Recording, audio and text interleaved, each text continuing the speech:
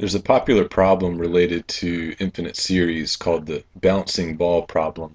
And here's what it says. It says if you have a ball in your hand and you drop it from a given height, and every time it bounces, it rebounds a certain percentage of the way back up, then what's the total distance traveled, meaning the total vertical distance, not included with the horizontal distance, but the total vertical distance traveled.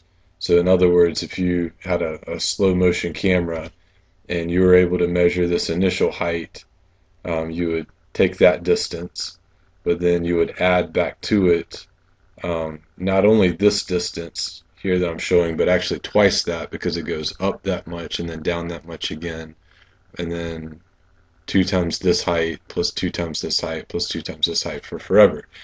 And it turns out to be a geometric series, so it gives a good application for geometric series. So let's give one a shot. We'll just make up some initial data and then we'll see how it turns out. So let's say our initial height, and you can change this for to get it, to create another problem. But let's say your initial height is, we'll say 15 feet, and every time it bounces, it'll rebound. This may be given as a percentage or a fraction or a decimal, it doesn't matter. Let's say it'll rebound, I'll write it as a percentage, 60% of the way up.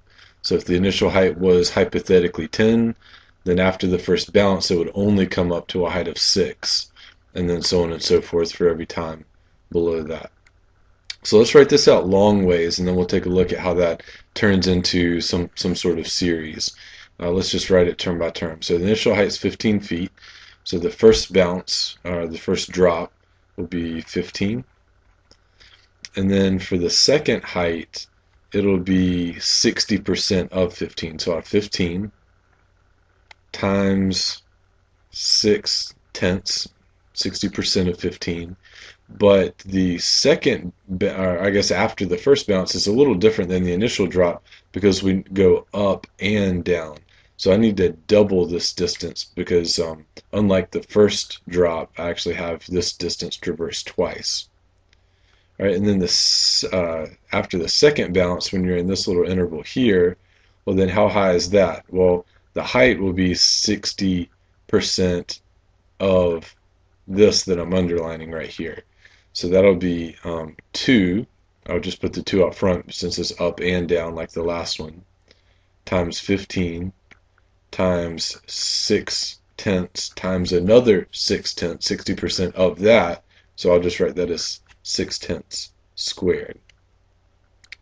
And on and on and on. I think we see the pattern. Then it'll be 2 times 15 times 6 tenths cubed, then to the fourth, then to the fifth, etc.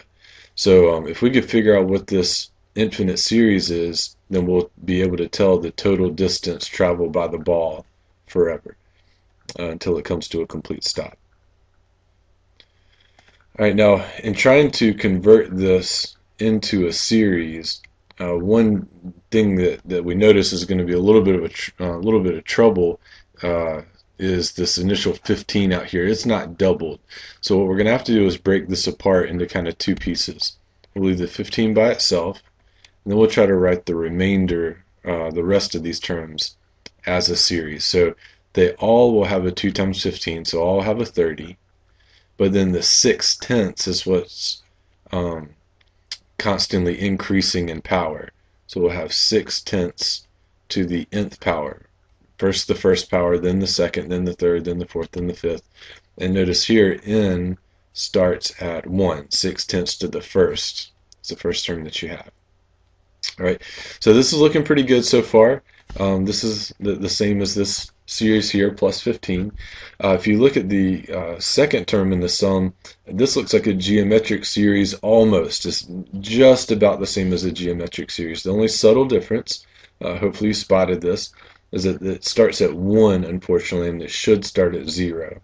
Well, if you watch the video on geometric series, I talk about how to handle this discrepancy here, because there was a formula for the sum of a geometric series, you take a over 1 minus r, assuming that you're starting at 0. So this is actually too much because this formula here, a over 1 minus r, is for the full and complete geometric series that starts at 0. So how do I count for the missing term? Because this is too large. I have the 0th term incorporated into this answer that shouldn't really be there. It was very simple. I take this answer that's a little too large and I subtract out the extra term that should not have been in there.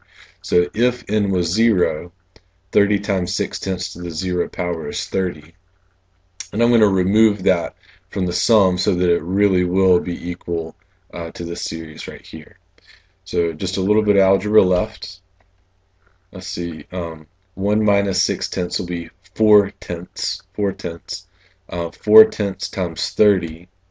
I'm sorry, 30 divided by 4 tenths, excuse me. We would have 30 times 10 over 4. If instead of dividing by 4 tenths, you can multiply by the reciprocal. It's a common algebra procedure. And then 15 minus 30 will give you minus 15. A little bit of algebra left.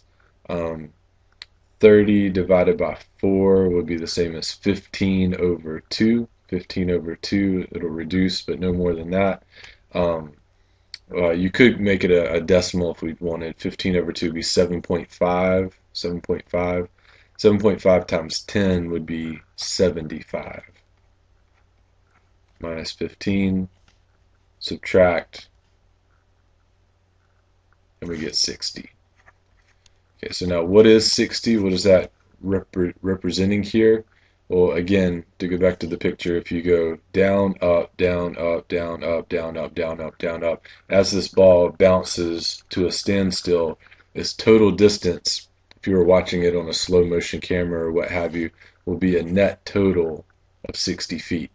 And I think it's interesting if you actually try adding these up term by term, the bulk of that 60% is probably completed, within the first 4 or 5 bounces. Just because after that it's just so close to the ground, you're just getting a small decimal percentage for the remainder of those terms.